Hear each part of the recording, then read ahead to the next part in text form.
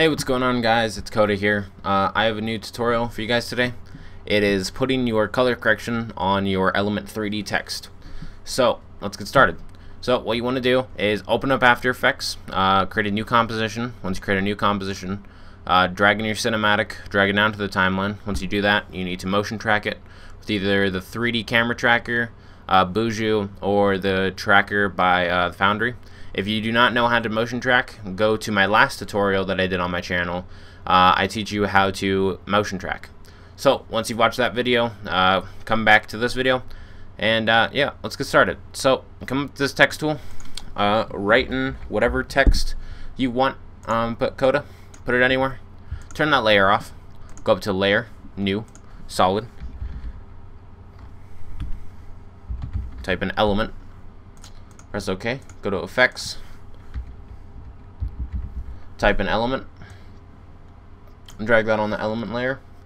And once you do that, go to your cinematic layer and Control D to duplicate it.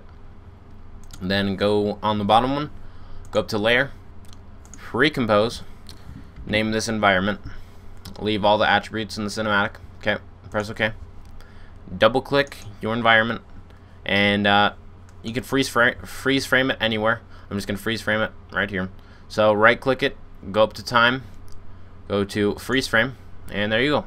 Now go back to your cinematic composition, and I'm going to trim both of these layers so it doesn't look so messy.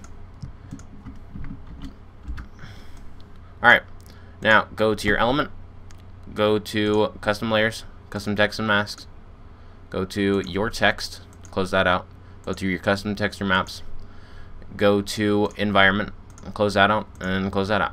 Now go to scene setup, extrude your text, and here it is. Cool. Now you can put on any preset bevel or material on it. I find it works best with a really shiny, like I guess like gold or a chrome, but you can mess around in like a bevel settings. If I click on this, you can mess around in the settings to change some things to make it the way you want, I guess. I'm just going to put on a chrome, and that looks good. So go up to environment, drop down the arrow, put on environment, and you should have your environment. That looks cool.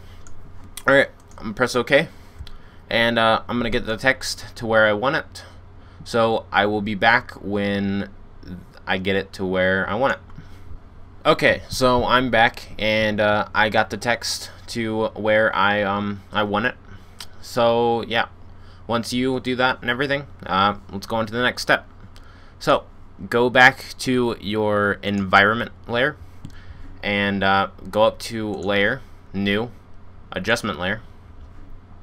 Then you want to type in Looks and drag Looks onto the adjustment layer, and press Edit and wait for Magic Bullet Looks to set up and in everything to load up, I guess.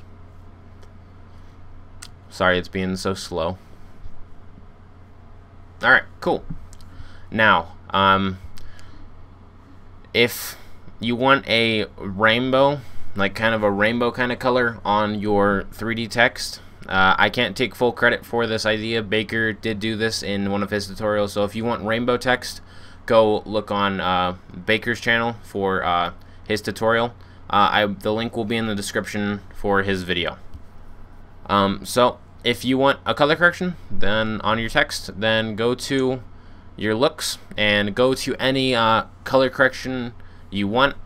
I'm just going to go to Baker's and Camo's color correction pack, and I'm gonna put on just a dubstep color correction, just to yeah, finish, and there it is. Now go back to your cinematic layer, and there you go. You have your color correction on your text, and this works on any color correction that you put on it.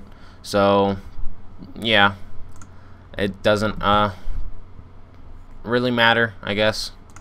You can put some really nice over edited kind of color corrections. It really gives it a really nice effect. But yeah, that was the tutorial, and I hope you guys liked it. If you did enjoy it, give it a thumbs up and comment and everything.